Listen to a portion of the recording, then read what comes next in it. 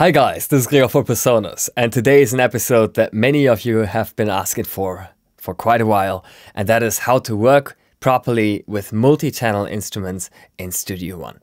I see a lot of people struggle with this, particularly because they don't realize that having one track in your arrangement doesn't mean that you also have one channel for it in the mixer. And while that may seem a little bit strange at first, this concept gives you amazing flexibility and advantages once you get used to it. I will also show you in this tutorial how you can work with other multi-channel instruments that are not native to Studio One, such as Superior Drummer 3 by ToonTrack or Kontakt from Native Instruments, so that you can really get familiar with that concept, not just with our own instruments, but with other VST or AU instruments as well. Full disclaimer, this video is going to be pretty much packed with information, so if you have to watch it multiple times or if you have to pause in between, that's no worries at all. But hopefully it would at least serve as a manual, a reference manual, where you don't have to skip so many pages. In Studio One, there's no strict one-to-one relationship between tracks, such as instrument tracks here, and mixer channels. That means that we can have as many tracks as we want for instruments and their respective output channels. And while that may seem confusing to beginners of Studio One at first, this comes with many great advantages. For instance, with Impact XT, we automatically get one instrument track where we can compose all of our drums, a kick drum, a snare, a click, and a hi-hats, but we still have the ability to mix them all completely separate in the mixer. All of our kicks, our snares, our hi-hats, our percussions, and our toms, etc. completely independently.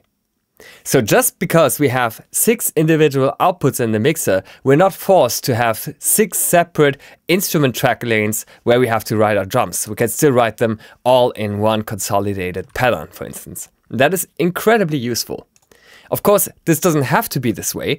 If you want to have separate instrument track lanes for your multi-channel instrument, that's absolutely possible. Simply hold down Command on the Mac or Control on the Windows PC while dragging down and then let go. This is how you duplicate a track that's still assigned to the exact same instrument, and then you can just open up the track inspector if you don't have it open already. You can also press F4 key and then select a different channel here. So now it would go to channel snares. Now you can do that again and assign another one to your hi-hats. And this is how you would have full independent control over your kick, your snare, your hi-hats, but all of these would still trigger the same instrument, just different outputs within that instrument. To manage your outputs, you click right here on the output list. And this is how you can select and deselect your individual outputs. You can also assign pads in Impact XT to different outputs by simply clicking in the bottom right corner of them.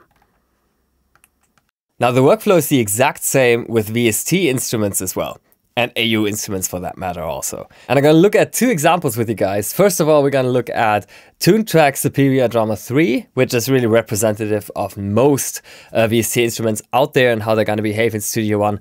And then one exception to the rule, which is going to be Kontakt from Native Instruments. With Superior Drummer 3, it couldn't be easier really. I just prepared a very simple MIDI loop right here, but I still want to have full dedicated control here in the mixer, not just with one stereo out for all the drums, but full independent control over my kicks, my snares, my hi-hats, my toms, and so forth. To do that, all you need to do is go to the mixer here in Superior Drummer, and then just scroll all the way to the right, where you have your outputs, and then simply assign your kick to out 1 and 2, and then perhaps your snare to 3 and 4. This is of course completely up to your own preference.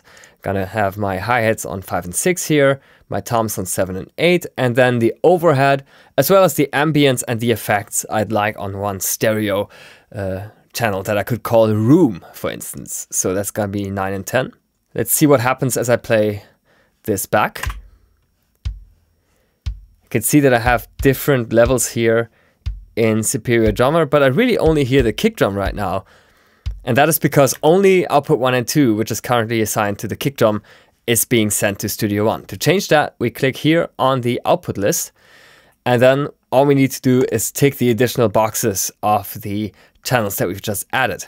And you see that they're now being added in the Studio One mixer also, and that's really all there's to it. Now I have my snare drum here on 3 and 4, like I said.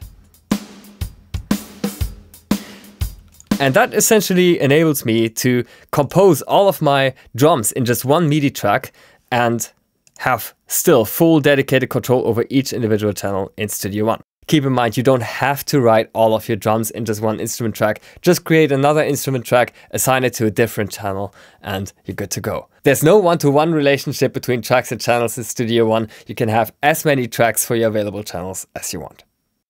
Now with Kontakt, it's a little bit more complicated. For reasons not entirely known to me, the VST version of Kontakt doesn't report its usual outputs correctly to Studio One.